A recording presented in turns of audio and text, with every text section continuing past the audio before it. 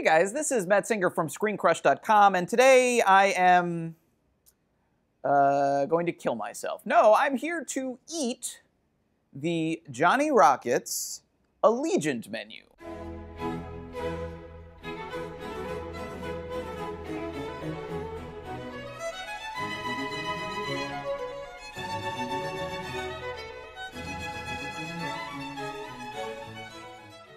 We're going to try to see how well this food accurately represents the world of Divergent.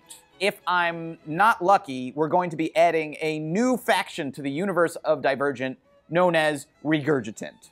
I'm ready. This is the Defiant Smoked Gouda Burger. I guess I should just eat it now. I don't taste a ton of defiance. I mean, I guess I'm defying the laws of good taste by doing this. There's no salt on these French fries at all.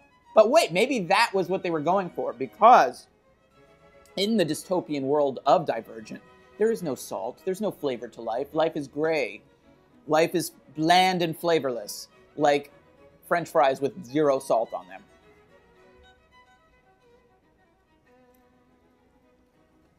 All right, my heart is starting to pump really fast. But I'm going to keep eating and move on to course number 2, so let's do it.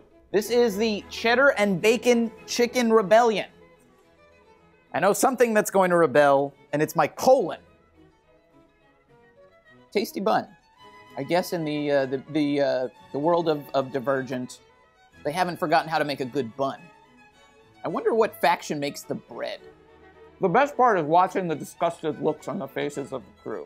My least favorite part is eating. Maybe if they had named this after the Theo James character, it would have, you know, just because it's just kind of like, it's fine. All right, that's course number 2. Oh, okay. So you know the big wall and the posters for Allegiant? They're all climbing this wall. I just hit that wall at 100 miles an hour. I'm 2.5 burgers down, half a burger to go, and it's getting rough. Went to the restroom, made some space.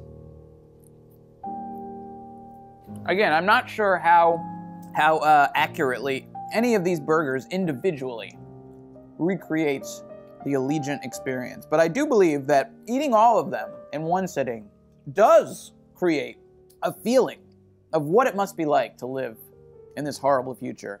Non-stop misery, agony, your heart hurts. It's just an endless slog of torment, and I might die. Kudos, I guess, Johnny Rockets, because you really nailed it. I can't believe I'm still eating this, by the way. Yeah, I don't know if I can finish this burger, Mike. Last bite, either for me or for the burger. I hate everything. Welcome back. Time for dessert. Yeah. So here we go.